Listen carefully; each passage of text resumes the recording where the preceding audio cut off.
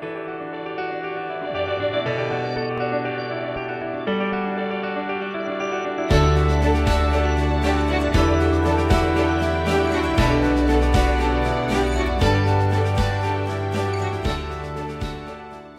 Gathering, it's great to see you all here for another installment of our online worship this week. Whether you're worshiping in the morning or in the afternoon, we're glad to see you here and glad that you can join us as we worship, as we praise our God. So let's jump right into our first song, Sweetness of Freedom, and declare who will follow for the rest of our lives. So let's sing.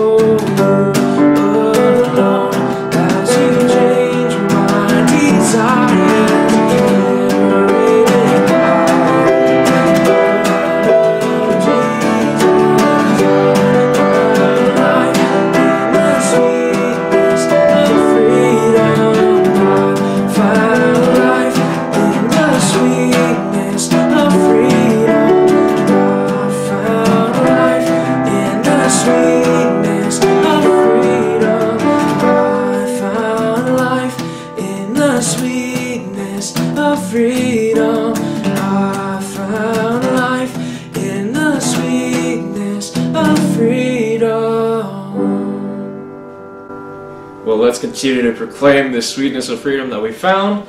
Let's greet one another this morning. Make sure that everyone in our church family in the gathering feels welcome. So let's take this time.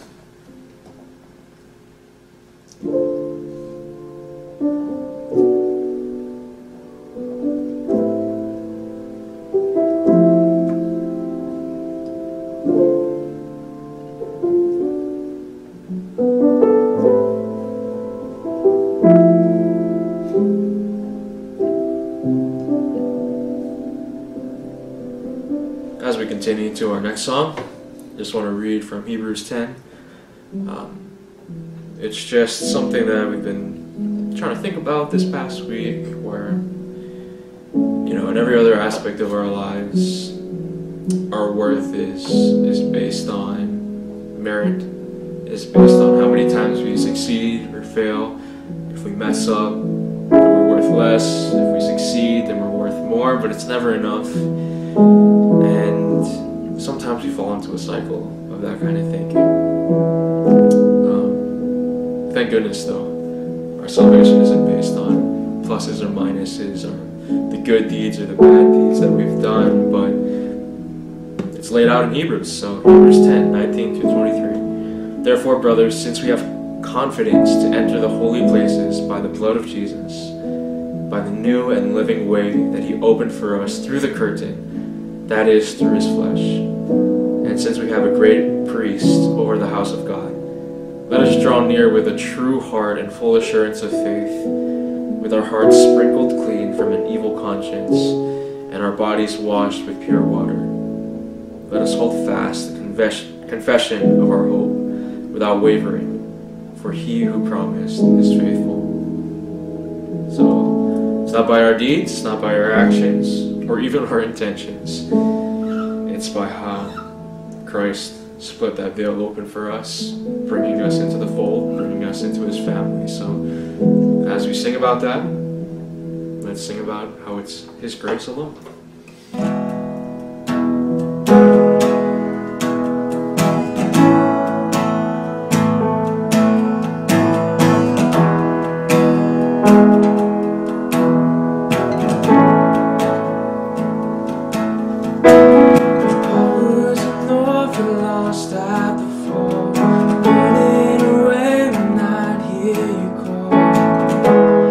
Father, you worked your will.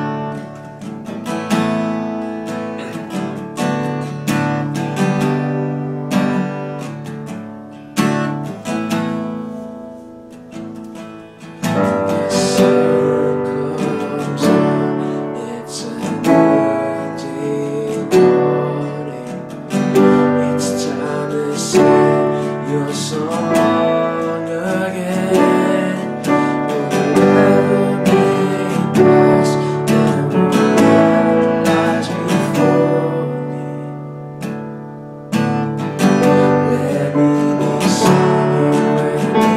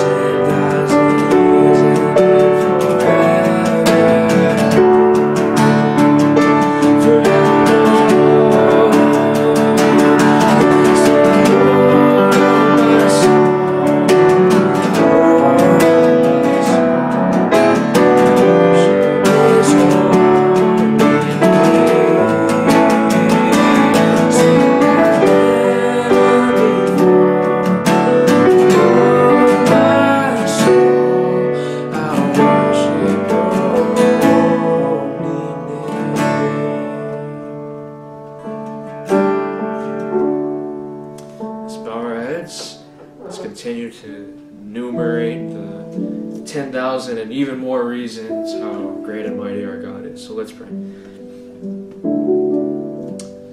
Dear Lord,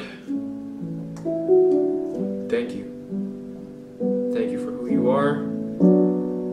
Thank you for what you've done. Thank you for what you will do. Lord, in all of this, let us never forget the sacrifice of Jesus Christ. Let us never forget the leading of the Holy Spirit, Lord, and never forget you who guides us and ties it all together, Father. And Lord, let us approach your throne with boldness, knowing that we have the blood of Christ covering us, that it atones for us and pays for our debt, so that we have nothing to fear as we stand before your holiness, before your justness, before your power, Lord. And with that precious gift of being able to approach you, Lord, let us bring everything of our lives at your feet. Our prayers, our concerns, our worries, our praises, our gratitude. Lord, just everything. And Lord, let us be in constant communication with you. Let us not neglect praying, meditating in your word, or even just being silent, Lord, and listening to you. what you have to say to us. Because a relationship works both ways. This is you speak to us, let us speak to you. As you hear us, let us hear you, Lord. And Lord, thank you for your kindness, for your forgiveness, your goodness. I pray that we draw ever closer to you. It's in your Son's precious name. In Jesus' name, amen.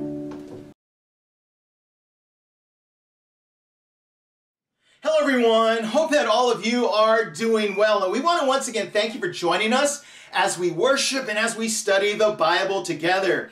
What a privilege it is to be able to do this. Even if we're physically separated, we're able to do this because we're united in Christ and empowered by the Holy Spirit. Now, if you have your Bibles, please turn to Nehemiah chapter 2. We're going to be looking at Nehemiah chapter 2, verses 9 through 20. Nehemiah is a book in the Old Testament, and we're going to spend the next several months examining this book. Now, Nehemiah is a man who God called to rebuild the walls of Jerusalem, and we're going to see how God called Nehemiah and what Nehemiah did to rebuild the walls. And as we study his life, we're going to make some application to our own lives with where we are right now. And this is such an important book for us to examine, especially in our time. You see, as we look around us, we see so much brokenness. We see the effects of COVID-19. We also see the effects that are not related to COVID-19. And then we examine our own personal lives and we see the brokenness in our own lives. And this coming Tuesday, we're going to have the election here in the United States. And we just see a lot of division in our nation. And then we look at our own personal lives and we see all of this brokenness, right? And so when we examine all of this, it leads us to ask a big question. And the question is this: how can I rebuild? Or how do I rebuild? Well, we really believe that the book of Nehemiah will speak directly into your life and into my life as we see how God used Nehemiah to rebuild the walls of Jerusalem. Now today, what we're going to examine is this. We're going to examine Nehemiah chapter 2, verses 9 through 20. And as we do that, we're going to see what a good idea looks like versus a God idea. You see, for many of us, we may have good ideas and we have good intentions and we move forward with those good ideas. But over time, here's what happens. First of all, the good ideas may work. In fact, our good ideas may work out. But as we're moving forward with a good idea, if it's not a God idea, that idea will not give our hearts life. It will not point us to Jesus, and we can be as successful with that idea, but we're going to come to a place where there's emptiness and there's a sense of disconnect, and we wonder what our purpose is. And so sometimes we think, well, I have a good idea, but if a good idea is not a God idea, then it's really not a good idea. Or there are times we think we have a good idea, but it's not a God idea, and we move forward with the good idea. But here's what often happens. If it's not a God idea, because God's not behind it, because God's not pushing us forward, many times as we take that good idea and we confront our issues in life, or even with rebuilding, right? We can say, I have a good idea. I'm going to take this good idea. I'm going to try to rebuild with this good idea.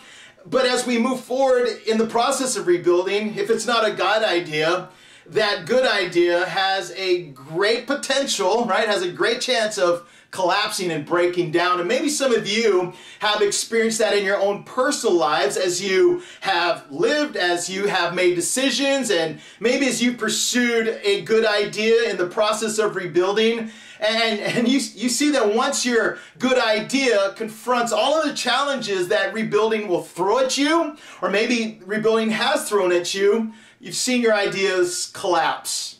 And then you're left to wonder, where am I? Who am I? How do I move forward? Well, what we're going to do is we're going to see what a God idea looks like and how a God idea will drive us as we move forward in the process of rebuilding. All right, so here's what we're going to do. We're going to read this passage, we're going to break it down, and in the end, we're going to try to answer the question, how does all of this apply to my life with where I am today? All right, let's look at Nehemiah chapter 2, verse 9. It says this: I went to the governors of the region west of the Euphrates and gave them the king's letters. The king had also sent officers of the infantry and cavalry with me. All right, so here's what's going on. In Nehemiah chapter 1, Nehemiah, he heard a report of what was going on in Jerusalem, that Jerusalem was in despair. The city was destroyed. The walls were flattened out, and the gates were burned down. And this caused Nehemiah to be very, very, very sad. He was broken over the condition of Jerusalem. And as a result of the report that Nehemiah heard, Nehemiah sought the Lord. He prayed, he mourned, he cried, and he just cried out, and he prayed, and he sought God with everything that he had. And God revealed to Nehemiah that he would be the one to go to Jerusalem and to lead the rebuilding of the walls of Jerusalem. And so Nehemiah, last week, this is what we learned. Nehemiah asked King Artaxerxes for a few things. And one thing that he asked for was this, was a letter. Right, was a letter. King Artaxerxes was a king of Persia, and Nehemiah would have to travel from Susa, that's the capital of the Persian Empire. Nehemiah would be traveling 800 miles westward. Now, as he went westward, there were other nations that were between Susa and Jerusalem, and many of these people would not have known who Nehemiah was. But this letter that Nehemiah received from King Artaxerxes, this letter protected Nehemiah from any attack by any other nation, right? So when the governors of these other provinces and regions, when they saw this, they said, whoa, Nehemiah is protected by the king. And so Nehemiah had safe travel 800 miles from Susa all the way to Jerusalem because he had this letter. This is a letter that he requested from King Artaxerxes. And so it says, I went to the governors of the region west of the Euphrates and gave them the king's letter. The king had also sent officers of the infantry and cavalry with me. So King Artaxerxes also gave Nehemiah protection. He gave Nehemiah horses and other people from his palace and other people from the Persian Empire to go along with Nehemiah. So you can imagine what that journey looked like. Here's Nehemiah. He had a letter. He was also protected by people from the king's army. And then in verse 10 says this, when Sanballat the Horonite, right? So Sanballat the Horonite, most likely Sanballat was a governor of Samaria located north of Jerusalem, and Tobiah the Ammonite official. And what it is, it's believed that Tobiah was from Ammon. He came from a powerful family in Ammon. Ammon was located east of Jerusalem. It says, when Sanballat the Horonite and Tobiah the Ammonite official heard that someone had come to pursue the prosperity of the Israelites, they were greatly displeased. Verse 11, after arriving in Jerusalem and had been there 3 days, I got up at night and took a few men with me. I didn't tell anyone what my God had laid on my heart to do for Jerusalem. The only animal I took was the one I was riding. Okay, so imagine this. Nehemiah, he was there for 3 days, and one night, right after 3 days, he gets up and he gets on his horse and he takes a tour of the city of Jerusalem. And what Nehemiah was doing here was this, that he heard the report from Hanani. Nehemiah also read scripture of what Jerusalem used to look like. Nehemiah had an idea of what it used to look like, and based on Hanani's report, he had an idea of what it looked like, right? Based on that report, what it looked like today. And so Nehemiah, he had an idea, but he wanted to see for himself what Jerusalem looked like. So he got on a horse at night, and he began to explore the city. And then in verse 13 it says this, I went out at night through the valley gate toward the serpent's well and the dung gate, and I inspected the walls of Jerusalem that had been broken down and its gates that had been destroyed by fire. I went to the fountain gate and the king's pool, but farther down it became too narrow for my animal to go through. So I went up at night by the way of the valley and inspected the wall. Then heading back, I entered through the valley gate and returned. The officials did not know where I had gone or what I was doing, for I had not told the Jews, priests, nobles, officials, or the rest of those who would be doing the work. So I said to them, You see the trouble we are in. Jerusalem lies in ruins, and its gates have been burned. Come, let's rebuild Jerusalem's wall, so that we will no longer be in disgrace. I told them how the gracious hand of my God had been on me, and what the king had said to me. They said, let's start rebuilding. And their hands were strengthened to do this good work. Verse 19, listen to this. When Sanballat the Horonite, okay, so Sanballat located, or he's from the north, right, from a region north of Jerusalem, and says Tobiah the Ammonite, Ammon located east of Jerusalem, and now there's a new guy, Geshem the Arab. So where Geshem was from was south of Jerusalem. So you can see there were surrounding regions, right? These were leaders or important people from these surrounding regions. They heard about this, and this is their reaction, right? It says, when they heard about this, they mocked and despised us. Nehemiah said they heard about what was going on. They despised us and said, what is this you're doing? Are you rebelling against the king? Verse 20. I gave them this reply, the God of the heavens is the one who will grant us success. We, his servants, will start building, but you have no share, right, or historic claim in Jerusalem. All right, so what I want us to examine, first of all, as we look at this passage is this. What prevents us, or what stops us from rebuilding? You see, Nehemiah, in this passage, faced some challenges that could have prevented him from rebuilding. So let's look at what those challenges were. Number one, Nehemiah faced resistance, right? He faced resistance. In verse 10, we see that Nehemiah, he encountered Sanballat and Tobiah. And then in verse 19, mentions Sanballat and Tobiah again, but also mentions Geshem, right? Geshem. They came from regions that surrounded Jerusalem, from the north, from the east, and from the south. Sanballat, Tobiah, and Geshem, they did not want to see the rebuilding of the walls of Jerusalem. Here's why. Because as long as Jerusalem was in despair, as long as the walls were in disrepair and destroyed, they felt as though they had nothing to worry about. That as long as Jerusalem was broken and its people their lives were shattered, and as long as the people were poor, and as long as the people had no power, that made these surrounding regions and the leaders of these surrounding regions feel very good about themselves. They felt very safe, right? They felt very safe. But when they heard that the walls were about to be rebuilt, when they heard that the city of Jerusalem was about to be restored, right? Because when there's a restoration of the walls, it also symbolized the restoration of the city. This caused Sanballat, Tobiah, and Geshem to feel threatened.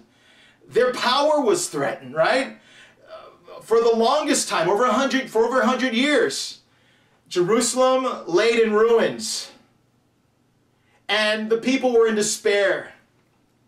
But now, the walls are going to be rebuilt. This will be a city that will begin to put its act together, will grow in power. And so if they became powerful, their power, the power in Jerusalem, would be a threat to the power of the regions around Jerusalem. This was also a threat to the resources in the area, right? So if Jerusalem was going to be built up, they would also take in resources that they may never have had before, resources that other regions were able to enjoy because Jerusalem was so weak. And then this was a threat because of influence. If Jerusalem became more powerful, then Jerusalem would have influence among the people, not only Jerusalem, but among peoples around the city of Jerusalem. So Sanballat, Tobiah, and Geshem, they were very threatened, right? They were very threatened by the rebuilding of Jerusalem. And because they felt threatened, they put up some resistance. Okay, they were threatened, and they put up some resistance. Now, we see this in our own personal lives. Right now, some of you, you're wanting to rebuild. Or maybe you have tried to move forward in the process of rebuilding. But as you move forward in rebuilding, you see that there's resistance, right? You see there's resistance, and we see resistance in many areas of our lives when we try to rebuild. One of the first areas that we may see resistance is this, with people, right? With people. People may resist you rebuilding. If they see you making choices, if they see you choosing a direction that you want to move towards, if they see you recommitting your life to Jesus and you're growing stronger in Christ, or maybe there's some of you, you're not a believer, but you receive Jesus as Lord and Savior. Jesus saves you. Your life is changed. You become more powerful in your confidence, not because you're confident in yourself, but Jesus places that confidence in you, and as a follower of Jesus, as you're moving forward with confidence with your future, and it's not because you place your confidence in your future. Jesus is you're just confident in Christ, and Jesus is giving you confidence as you move forward. When people begin to see that, they may resist that because your life is now a threat to who they are. Your life is now a threat to their position. Your life is now a threat to their status. Your life is a threat to their belief system, right? There are just many reasons people will try to resist you. In addition to that, circumstances may resist you, right? Maybe for a period of time, you were compliant to your circumstances. You lived in your circumstance, and maybe there are circumstances around you that may have controlled you. There may have been circumstances that dictated your choices and your future. But now you're saying, I'm going to follow Jesus. I'm going to trust Jesus for this rebuilding. And as your life is being rebuilt, as Jesus rebuilds your life one step at a time, the circumstances that were once a part of you will now challenge you. Why? Because the circumstances, right, there's this balance, right? There's this balance. And oftentimes when we may be broken, when we are struggling, there are other circumstances that find the balance in our struggle. But when we begin to rise because of what Jesus is doing in us, the circumstances around us may feel threatened, right? Either people feel threatened or circumstances just may not seem right. And so now our circumstances challenge us. And even when we make choices, we're going to see how choices in rebuilding affect other areas of our lives. And those areas may be our circumstances. So circumstances may resist us. Or how's about this one? Resources, right? Resources. When we say, Jesus, I'm going to follow you. I'm going to choose you.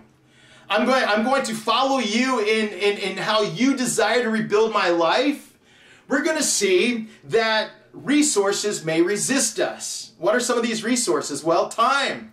Time is a very important resource. And so as we follow Jesus, we're going to see that rebuilding requires time. And we may think that we don't have time because we've got to work, we have relationships, we have responsibilities. And now to rebuild, it's about spending more time with Jesus and honoring the direction that Jesus is calling us to go. We're going to wonder, where's the time going to come from? Or how's about this one? Money, right? Money. For some, rebuilding as God calls you to rebuild as you're following Jesus, there may be some areas of your life that may require some money, right? And whatever that looks like, it may be that you release yourself from your job, and that's going to cost you money. You may find that you need to invest in something other than what you're investing in right now, whether it's your mental health or physical health or whatever that is. There needs to be some kind of investment. Or maybe as a follower of Jesus, giving back to God, right? What God requires has been something that you have withheld. And as a result of that, you realize that if I'm going to honor God with my life, this is an area that I need to trust God with my finances. And so now as you're rebuilding, you're saying, well, I'm going to need to give God what belongs to God financially, right? So that may be a resistance that you are facing in your life right now. Or maybe energy. Maybe energy. Some people choose not to rebuild because rebuilding, even the thought of rebuilding, is just too tiring. And we don't know if we have the energy, and the list can go on, but when we choose to rebuild, because we're following Jesus, we face resistance. And so right now, you may have chosen to follow Jesus. You're choosing to trust Jesus to help you rebuild in the areas of your lives. Or maybe you haven't chosen to follow Jesus yet, but you will. Just know that just because you choose to rebuild doesn't mean that everything's just going to be smooth and happy and you're going to have no problems and you won't face resistance. Sometimes the greatest resistance that you will face happens after you surrender to Jesus. But let me tell you this, it is so worth it. It is so worth it to follow Jesus with our lives for salvation. It is also worth it to follow Jesus with our lives in salvation and also for the direction of our lives and the process of rebuilding. And even when you do face resistance, know that Jesus is with you.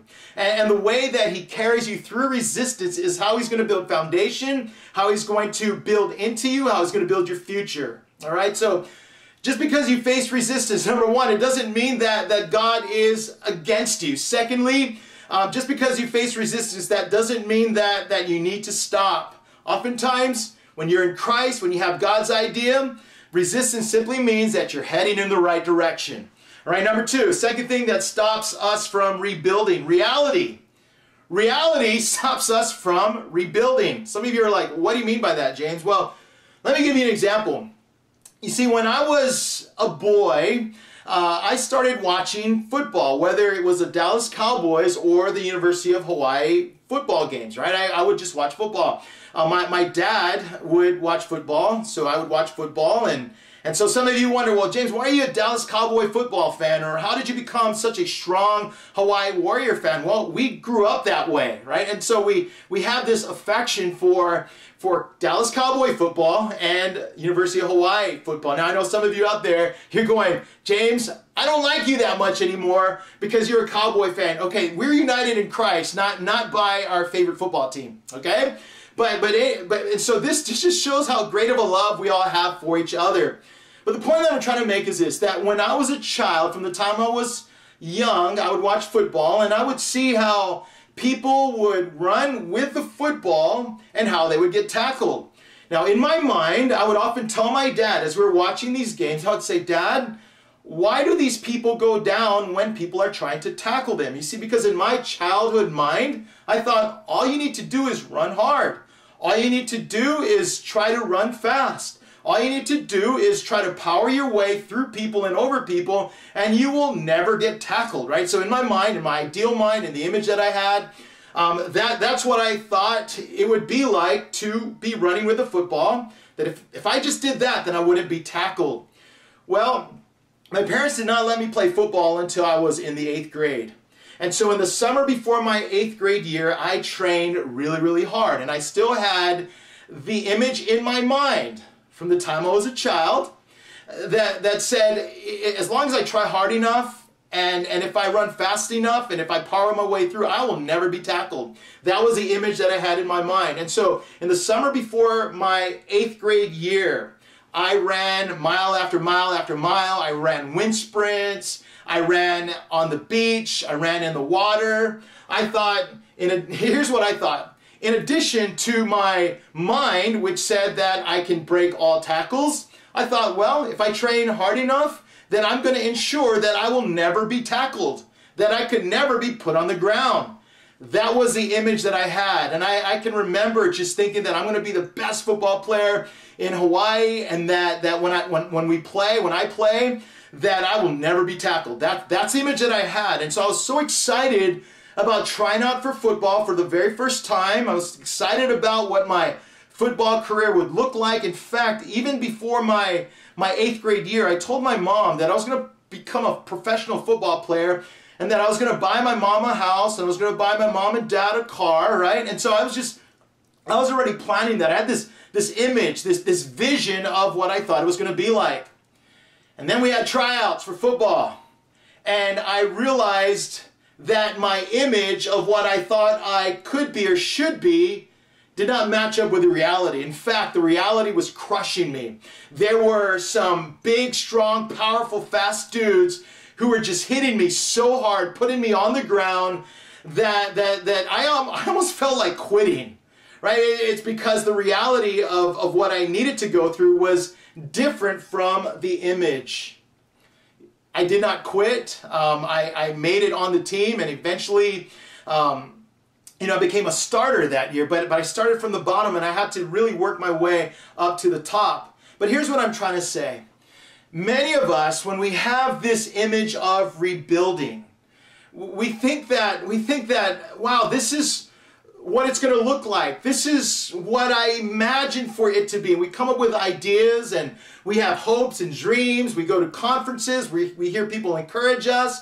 And we spend time with God, and we're so inspired by what's on our heart. And so we think that when we move forward with rebuilding, that it's going to be good, that it's going to be awesome, that there's going to be a smooth path, and that we're not going to face any challenges. But what often happens is our image faces reality. And if our image is our idea and not God's idea, oftentimes the image that we carry into reality can often be crushed. But even if the image that we have is from God, even if the idea that we have is from God, taking that into the reality of the situation, it's difficult. We're going to face many, many challenges. But it is what God did in our hearts to call us, to give us a vision and to convict us of this rebuilding. It's what God does in our hearts at that moment, the strength that He gives us, that will carry us through the difficult times when we face the reality of the situation. Right now, many of you are facing some very, very difficult situations. You're facing difficult circumstances. And as you're praying to God, as you're seeking the Lord, you're sensing that, maybe God has this for you, or maybe God is giving you that direction, and it could really be the Lord. But one of the mistakes that many of us make is this. We tell ourselves, if I follow God, then everything about me is going to be smooth. God's going to provide the way. I'm going to be happy. And when I face the reality, all reality is going to start singing, and everything's going to be good. I'm going to be super successful. But oftentimes that is not how it happens. That is why it's important as we move forward in what God is calling us to do in rebuilding. We need to be sure that we have God's idea and not just our own idea. You see, Nehemiah, he had a vision from God. He had conviction that came from God. He had a plan that came from God. And he had an image of what he thought it should be, and that image was from God. But what we see in verse 12 is this, that he went at night with a few men to observe what God laid on his heart. And then we look at verses 13 through 16. Nehemiah observed the condition of the city. He observed the condition of the gates, of the walls. He also observed the people. He saw what they were like. He saw what the leaders were like. He examined their attitudes. He talked to them and just saw if they had any strength within them. And also, he examined what they believed about God. And so, when Nehemiah went at night, right, he went at night based on this conviction that God gave him, based on this vision that God gave him, based on this image that God gave him. But Nehemiah, as he went into the city, everything that God placed on his heart would now face the reality of what was really there in Jerusalem. Here's another challenge. Here's another challenge that often stops us from rebuilding. Apathy. Right? Apathy. Just being satisfied with the way things are. And apathy may be your own apathy, or apathy may be the apathy of the people around us. Right? We can be apathetic to the way things are. We can be satisfied, say, hey, you know what, this is good enough. I'm just going to hang out. Or because the people around us are apathetic to the situation, we become like the people around us. And oftentimes we become apathetic because we become used to a bad situation. Right? If you get used to a bad situation over time, that bad situation may not bother you anymore. Or sometimes we become apathetic to a situation because the situation is all that we know. You see, for the people in Jerusalem, the destruction of the city took place over 100 years earlier. And so everyone who lived in the city, that's all they knew. They knew what God expected. They understood their history and how God chose them and how they were supposed to be a blessing to the world and how Jerusalem was God's city. And they heard about that. They knew that. But they were apathetic to the condition that they were in because they did not know any better. They became comfortable in their situation. And oftentimes we become apathetic because we are comfortable, right? We're comfortable. And all of this comfort becomes part of the culture that we're in. We live in it. We breathe it. We talk to other people who are just as apathetic as we are. That is what was happening in Jerusalem. In Nehemiah chapter 2, verse 17, let me read this. So I said to them, this is Nehemiah. So I said to them, you see the trouble we are in? Okay, so Nehemiah comes into the city and he makes the people in the city aware of what was happening, right? So he says, so you see the trouble we are in? Jerusalem lies in ruins and its gates have been burned. Come, let's build Jerusalem's walls so that we will no longer be a disgrace. So Nehemiah made the people in the city aware of their condition.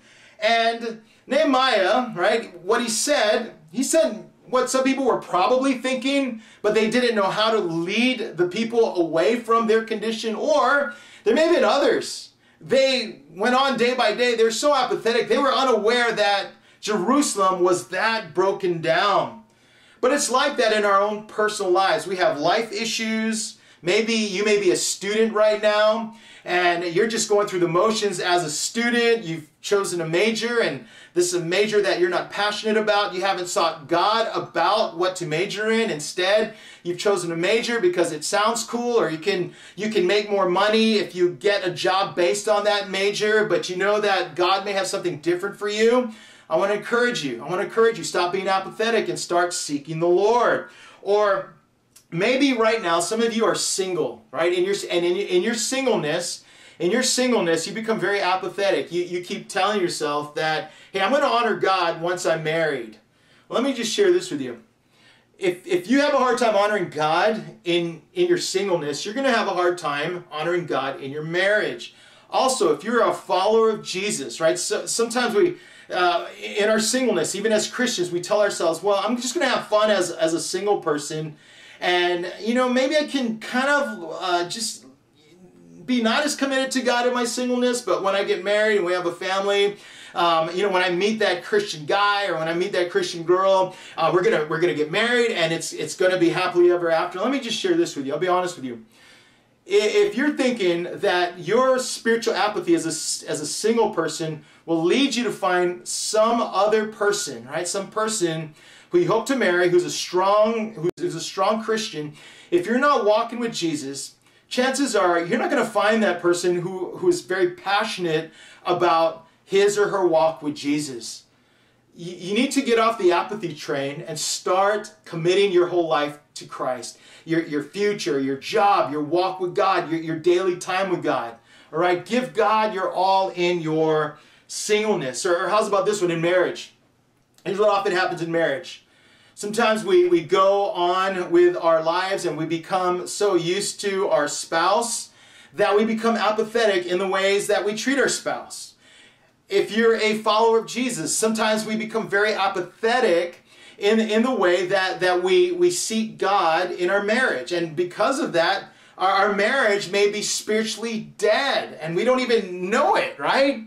I mean, you go through the motions, you go to church, you look like a good Christian family, but you know that spiritually you've been so apathetic in your relationship with God through Jesus Christ, and you're looking around you and you're saying, well, we're not as bad as them, or we're kind of like them.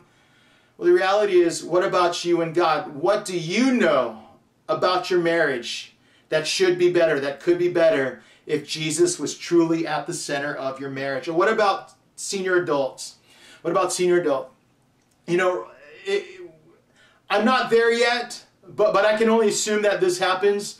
That maybe in your life you have been active in your relationship with God. You've been active in church. You've been active in ministry. You've been giving your all. But during this time of your life, you're thinking, well, I can just kind of maybe back off and let the young people do it, and it's their turn. But let me just share this with you. We need you. We need your wisdom. We need your prayers. We need your encouragement. Your time is not over yet. And we need you. And if you're a senior adult, I want to ask you, will you do this?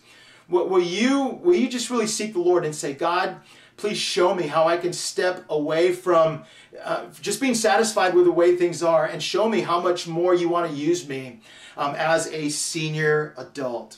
Or how's about this one? Many of us become very apathetic in our sin. We become very, very apathetic in our sin. Right? It's kind of like, hey, there's sin, but no one else sees my sin, or there's sin in my life, and someone else is committing greater sins, or this person, they're struggling with the same sin, and so we look around us, and there's spiritual apathy because we're so apathetic towards sin, and it is that apathy that is dragging us down spiritually. And if we're looking to rebuild as we focus on Jesus, it makes it hard. If we're apathetic in our lives when it comes to sin, it's going to make it very hard to hear from God, to receive direction from God, to experience the life that God has to offer as we're walking with Jesus. That may be you today. That may be you right now. The gathering began about 13 and a half years ago. Many people wonder, well, how did the gathering happen? How did the gathering begin? Well, the gathering really is God's idea. And I know that the gathering, our church, is truly God's idea. Now, a lot of the beginnings of the gathering happened when, I believe, when I served at my last church, God was beginning to stir within me just this idea, this passion, and this desire to start a new church that actually looks and operates a lot like the gathering. During that time, I began to write notes. I began to write down what I would do if I led a church like that. And I was thinking that we're going to apply this to the last church that I pastored. I really wanted to stay at the last church that I pastored. But there came a time where God made it absolutely clear that I was supposed to step away from that church and to begin the gathering, to start the gathering from scratch. Now, when we started the gathering, this was definitely a call from God. Julie and I, as we were on our way on a mission trip to Turkey, we just really sensed the Holy Spirit speaking to us at that moment that we needed to start this new church. And while we were away for 2.5 weeks on this mission trip, God just used people, God used scripture, God used even the teaching that we're going through on this mission trip, Revelation chapters 2 and 3. God used that to speak to our hearts about starting this new church, that we cannot compromise the call that God has placed in our hearts. And so over that period of time, God just really laid on our hearts that the things that I was wrestling with for the last several years, God was bringing that to the forefront, and that I needed to be obedient to what He was calling me to do. And so we came back to Hawaii, just really had this sense of affirmation that God was leading us to start the gathering. And while we were in the planning stages, while we were looking into all the details, and while we were looking forward to what God had in store for us, it was really, really exciting. It was exciting because we had an image of what we thought it was going to be, what we hoped it was going to be. We had this image of everything just exploding and everything just being joyous, and we're going to be the church with the least amount of problems, and that God was going to grow our church in such a way that we're going to impact the nations with the gospel in a very, very powerful way, right? And so we were so excited, and as we talked with our leaders, our core group, it was a very, very exciting time. But then we had to take this idea which came from God, this idea from God which gave us a vision, which gave us a calling, which gave us conviction, which also gave us a plan. And we took this idea which came from God, and this idea from God began to confront the reality of where we were. Began to confront the reality of where we were. And as we began, this idea from God began to confront the reality of where we were, it was very hard. It was very difficult.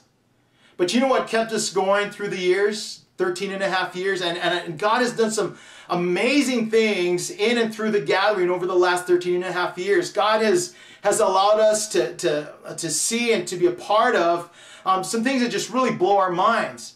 But it didn't come without its challenges. And I know that if this idea was not from God, I would have quit a long time ago. If the conviction that we have right now was not from God, the conviction and the calling for the gathering, if it was not from God, we would have given up. Julie and I would have quit a long time ago. You see, to me, one of the greatest miracles of any church is the fact that it exists. It is the fact that people are willing and able to stake their lives on the trust that God called that church into existence. And so we do not take the opportunity and the privilege of leading the gathering for granted. But we also know that the gathering is God's idea. And we want to be faithful to God's idea. And as long as God has us working with Him and trying to fulfill His idea, we're there, all right? So you may be wondering, well, James, why are you sharing that? Well, I'm sharing this because when it comes to rebuilding, we need to be certain that God is the one driving our idea. If God is not the one driving our idea, like I said earlier, we may move in a direction where we think life is good and everything's going well, but moving towards that idea that's not God's idea is going to move us further away from God. And then we face emptiness and a disconnect in our heart when it comes to God. Or when we actually do face our circumstances and dealing with the reality of rebuilding, if it's not a God idea, if we didn't have a God idea, the circumstances will crush us. What keeps us going, whether it's fulfilling a vision that God has for us or rebuilding our lives as we move forward, even through this pandemic, it has to be a God idea. So let me just share a few things, right?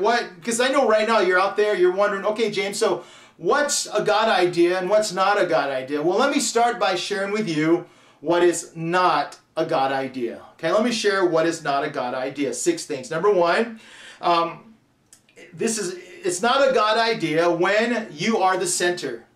Okay, so if you're rebuilding and you are at the center of rebuilding, most likely that is not a God idea. Also, it is not a God idea when you pray for what you want more than what God wants. Okay, so if you find yourself praying, you're saying, God, make this happen. God, please make it turn out this way. And you're not praying for, God, show me your will and help me to follow your will, help me to follow your plan no matter what. Chances are that may not be God's idea. Or how's about this one? It may not be a God idea if you or when you pursue an image before seeking God. Okay, so maybe you have an image of what you want the future to look like, right? And so as we're going through rebuilding, you may want the future to look a certain way. And you're pursuing that image and you're not really seeking God. And we know that we're not seeking God when, number 1, we don't seek God. But secondly, when we have a picture of an image that we want and we say, God, bless the image. Chances are that's not God's idea. That's your idea. Or how about this one? It may not be a God idea when you seek people's advice more than you seek God. Okay, so maybe you have an idea. Maybe it's a great idea. Maybe it's a good idea. But you're not seeking the Lord. Instead, you're seeking other people's advice more than you are seeking God. Or how's about this one? It may not be a good idea when or if you fail to see who you truly are before God. Okay, what I mean by that? Well, oftentimes God places us in a situation of struggle, of trial, of brokenness, of loss, of even confusion, so that we can be at a place where we are seeking Him, that we're seeking Him with all of our hearts. But when we come to that place, the way that we seek God is we begin to look at our own depravity. We begin to look at our own sin. We begin to look at our own brokenness. And we see who we are. We see our sin. We see that our sin separates us from God. We see our sin. And then we see ourselves before a holy God. Now, if your idea in moving forward does not cause you to see who you are before a holy God, chances are Your idea may be nothing more than a good idea, but it's not a God idea. How's about this one? It is not a God idea if or when you do not engage with what God is trying to show you. Okay, if you're not engaging with what God is trying to show you, it's probably not a God idea, right? Maybe as you're broken and you're praying, you're seeking the Lord, and you may have an idea of where you want to go, but God's saying, no, this is what I want to show you. And you may make compromises with God. You may even do some of what God is saying, but you're not all in with that. And you're kind of doing what God wants, but then you're doing what you want, and you're just trying to mesh the two together, and it's just not working. Or you may completely say, God, I don't like your idea, and I'm just going to go with what I want, with my idea. Let me tell you this. Chances are that is not God's idea. That is your idea. So how do we know that we're moving forward with God's idea? Well, let me share with you some things that if this is our reality in the midst of our struggle, chances are we're pursuing God's idea. All right, so let me share with you 6 things. Number 1, we're mostly pursuing God's idea when we earnestly seek God's will, no matter what it will cost us. Okay, so if you earnestly seek God's will, no matter what it will cost you, chances are you are pursuing God's idea. Right? If you're saying, God, I love you, God, I want to honor you, and you understand the cost of following God's idea, and you're willing to just surrender everything to follow God's idea, no matter what it'll cost you, chances are you are pursuing God's idea. You are also most likely to pursue God's idea when you hear from God through His Word, through prayer, and the Holy Spirit. All right, so if it's more than just having a feeling. People, when we ask people, how do you know this is God? Well, people say, well, it was a feeling that I had. It just seemed to work out. It has to be more than that. You need to be someone who seeks God through His Word. You need to be someone who seeks God through prayer. You need to be someone who definitely hears from the Holy Spirit. And some of you may be wondering, how does that work? Well, you just need to be in the Word. You need to be in prayer, and you need to be communicating with God through His Spirit. And the more we engage with God and seek Him that way, the more sensitive we become to the things that matter to God. Number 3, we are most likely to pursue a God idea when or if we receive wise, godly counsel. All right? If we try to pursue an idea and think that this is a great idea, and we may even think that it's from God. Maybe we're at church, and maybe right now, as you're hearing this message, there's some ideas of rebuilding in your mind, and you may have some ideas, and you're taking notes, and in fact, you're writing down what you want your future to be like. Let me tell you this, unless it's based on the Word of God, unless it's based on what the Holy Spirit is doing in you, unless you have prayed about it, and then sought wise, godly counsel. Let me tell you this, chances are, I'm not saying that it's not, but chances are it may not be a God idea. What puts you in a greater position for this to be a God idea is if you're really, truly seeking wise, godly counsel. Now, I know in my life, when there were times I wanted something to happen and I thought it was a good idea, I knew that there were people, and I still have people in my life who I go to, I share ideas with, and these are wise men and women who give me good, solid, godly counsel. They love God, they love Jesus, they're in the Word, they're people of prayer, and their whole lives exude the things of God. I go to these people. But, there are times, I know that even before approaching them, that this may not be a God idea, because if I'm afraid to present this idea to them, if I kind of know what they're going to say, sometimes I will avoid it, right? I will avoid it. And I know that in the past, there are times where I'm like, okay, I'm going to talk to everyone else except for them. If you're doing that, chances are whatever idea you're pursuing may not be a God idea. However, when there are wise, godly people who will give you the most godly, Jesus-centered, gospel-centered, Holy Spirit-filled response, when you take to them, and you're just going to trust that God could use them to speak into your life, when you're bold in taking that to them, chances are you're pursuing God's heart. And so I would continue to pursue that. Whatever you're pursuing could be a God idea. All right. Number 4, you are most likely to be pursuing a God idea if your ultimate purpose is to honor and glorify God. Right? All right. So with your idea, is your ultimate purpose to honor and glorify God, or is it for you to have a good life now? Right? If it's about having a good life now, chances are it's your idea and may not be God's idea. All right? Number 5, we are most likely to pursue a God idea when or if we, or you, I, recognize our brokenness before God and our need for Him. In our brokenness, we recognize our sin. In our brokenness, we recognize how far short we fall of God's glory. In our brokenness, we realize how offensive our sin is to God. You see, it's in our brokenness that God shows us what we need, and that our human efforts fall short of getting to where He wants us to be. Our human efforts will cause us to fall short of having a relationship with Him. And when we see all of this, we recognize that we can't do it on our own and that we need a Savior. We need a Savior. We see God's love for us, and we see His love for us through His Son Jesus, and we recognize that through Jesus we can have a relationship with God. Number 6, we are most likely to pursue a God idea when or if Jesus is at the center of it all. When or if Jesus is at the center of it all. Not us, not what we want, not our circumstance, not our problems, but Jesus. When Jesus is at the center of it all, our prayers, our pursuit, our vision, our future, we know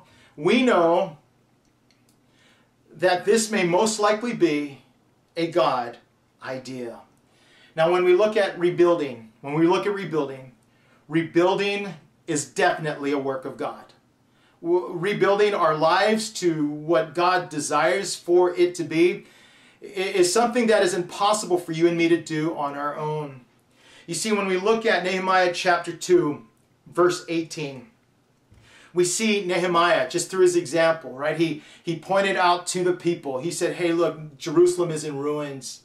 And when we recognize our brokenness, when we recognize that we need to rebuild, there's a way that we respond to God. And so we're gonna see how the people responded to Nehemiah. We're gonna see what Nehemiah said, and we're gonna finish up by making this application to our lives, because all of this relates to the gospel. Nehemiah chapter 2, verse 18, Nehemiah says this, I told them how the gracious hand of my God had been on me. What Nehemiah was giving testimony to, what he was telling the people is this, that me being here, that Nehemiah being in Jerusalem was not his idea. That Nehemiah leading the rebuilding of the wall was not his idea, but that this was God's idea. And that when they respond, if the people respond, they're not responding to Nehemiah, they're responding to God. And that because this is the work of God, God would be the one to rebuild the walls. God, through them, would lead the people to rebuild the walls, right? So Nehemiah says, I told them how the gracious hand of my God had been on me and what the king had said to me. And they said, let's start rebuilding. So Nehemiah, he shared, right? He shared with the people. He said, hey, look, Jerusalem lies in ruins. And he presented them with this idea. He showed them that the brokenness of the city. And for all this time, for whatever reason, over 100 years, the people did not respond. They did not rebuild. But now the truth of God was placed before them, and they responded. They said, let's start rebuilding. You know who caused them to see? God caused them to see. God, through Nehemiah, caused them to see their brokenness, to see their depravity. And so here's another thing about rebuilding. God causes us to see. Right now, there may be some of you, you're recognizing that rebuilding needs to happen. And if you're seeing that, God is causing you to see. There are others, you may have family or friends, you know definitely, whether it's practically, right, their lives around them, you're saying they need to be rebuilt, and they may not see it. Or maybe there's sin.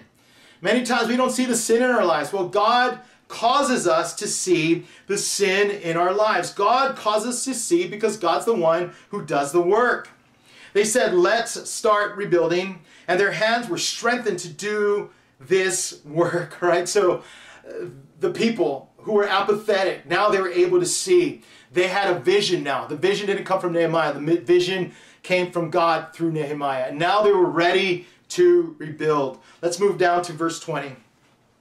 Verse 20 says this: "The God of the heavens is the one who will grant us success. We, his servants, will start building, but you have no share, right, or historic claim in Jerusalem." You know what Nehemiah is saying here when he's speaking? He's talking to Sanballat, Tobiah, and Geshem. These would be the people who will resist him.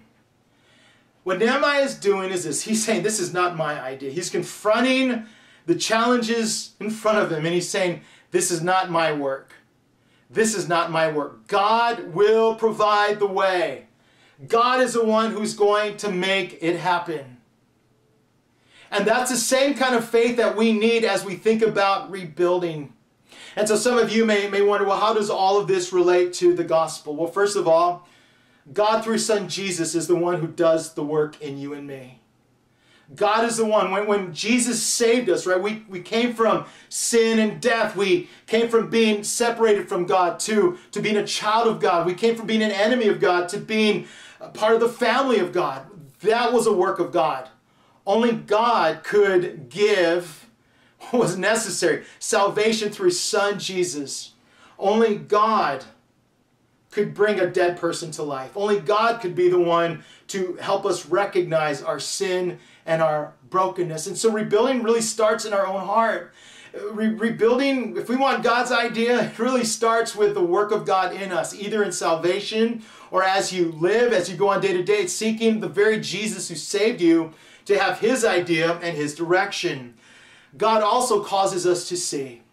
So during this time of rebuilding, right, we know that the things that we see in doing it God's way, we can't see outside of Jesus.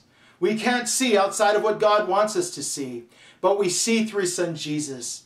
And today I'm going to ask you, will you see what's going on around you through Jesus? For some, seeing through Jesus means that you recognize your sin and you recognize that you need a Savior. Will you go to Jesus for salvation today? For others, you are a follower of Jesus and you've walked away from God. I'm going to ask you right now, as a follower of Jesus, will you go to Jesus and will you ask him, Jesus, show me your idea, give me God's idea, and will you be willing to surrender to God's idea? And then will you trust, right? Will you trust that God will provide the way? That through Christ, God provides the only way to eternal life, that it's through Christ, that this eternal life guarantees our relationship with God, that it is through Christ as we're living right now, right? The gospel speaks into every area of our lives, that God will provide the way. If you're thinking about rebuilding and doing it because of God's idea, it's through Christ that God will provide the way. God will provide the idea. And it is our pursuit of Jesus that not only gives us the idea, but it's this pursuit of Jesus where we find life. It's the pursuit of Jesus that gives us the strength and everything that we need to rebuild, all right? Hey, let's go to God in prayer. God, we thank you so much for today.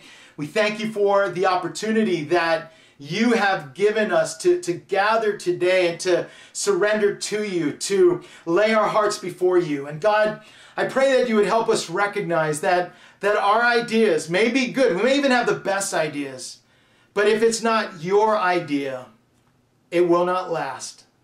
That our ideas will fail. Our ideas will not give life. But God, your ideas give life, give hope, and really becomes a reflection of your glory. And I pray today that we will choose your idea. That we will choose your idea. But God, even more than your idea, that we will trust Jesus first. And as we pursue Jesus, that we will surrender to the idea that you give us as we walk with Jesus. Father, I pray that you help us to be strong. I pray that we will rebuild in you. We lift up all these things in Jesus' name. Amen.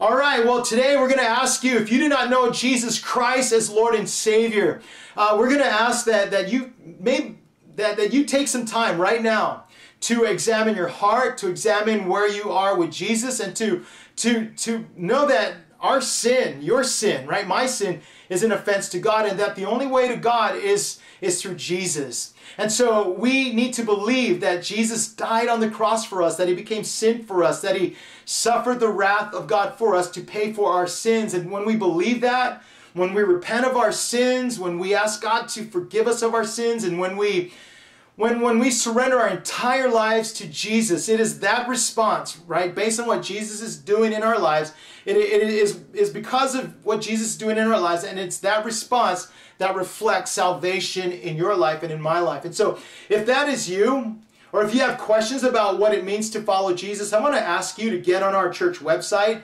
thegatheringhawaii.org.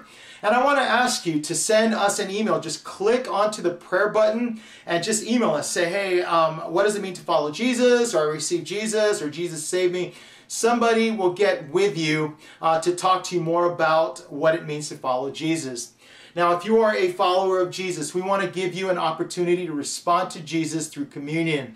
And so at this time, we want to ask you to examine your heart, examine your life. And after examining your life, we're going to ask you to take bread, right? And the bread is a symbol of the body of Christ that suffered for you and me, suffered the wrath of God for you and me. The juice, the grape juice that you drink, is a symbol of the blood of Jesus that covers all sin. And so as a believer, as a follower of Jesus, we're going to ask you to partake in communion and to remember what Jesus did for you and me. All right? We do this as often as we can to give thanks and to remember Jesus, and also to look forward to his return. All right? So in whatever way you need to respond, let us worship Jesus together as Tim leads us. We've just listened to the message that God had in store for us this week. Let it sink into our hearts, let it sink into our minds as we sing and continue to praise our God. So let's sing.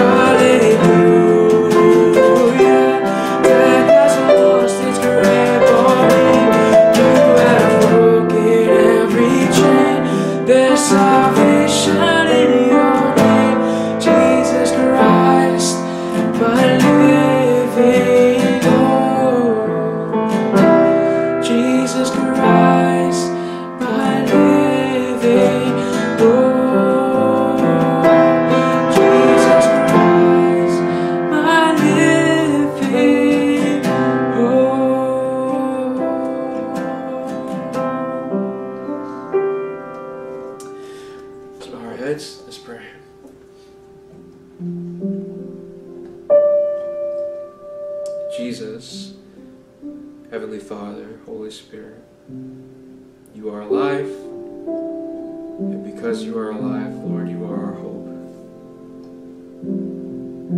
Because of the unity that you have amongst yourself we get a glimpse of that unity here on earth with our brothers and sisters in Christ, Lord. And gives us the goal and the motivation and the example for loving each other more and more. So Lord, as you are patient with us, let us extend our patience to others. Let us not be worried about the future, what tomorrow brings, about wars and rumors of wars. Because Lord, you know the number of hairs on our head, the amount of feathers on a sparrow, and you care for the individual flower in a field, Lord. So how much more is our life in your hands? Lord, that's so reassuring, that's so awe-inspiring, and makes me think and makes us wonder, Lord, why? We don't deserve this kind of love. We don't deserve this kind of attention or this kind of grace that you give, but you give it anyway. And Lord, let that be enough for us. Let us not try to pursue anything else, but stay close to your side. So Lord, please forgive us of our sins. Forgive us of the times where we've lost hope or lost sight, where we've despaired, Lord, and sought other things. Forgive us. And thank you for bringing us back in as prodigal children, Lord. So it's in your Son's precious name that we are able to enter your fold and be a part of your family, Lord. So in Jesus' name we pray. Amen.